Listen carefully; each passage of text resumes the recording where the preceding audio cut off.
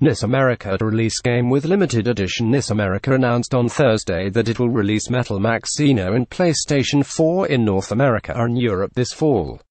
The company will offer a physical limited edition that includes the original soundtrack, artbook, iron base pin, and collector's box. Kadokawa Games will release the game for PlayStation 4 and PlayStation Vita in Japan on April 19. The company previously announced plans to release the game in the West and Asia but had not yet announced which publishers would release the game.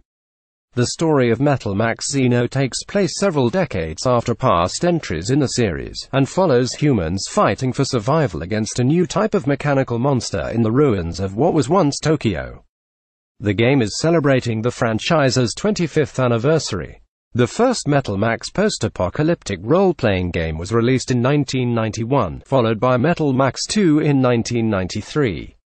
Atlas released one of the franchise installments, Metal Saga, for North America in 2006, but Metal Max Xeno will be the first game with the Metal Max title to launch overseas.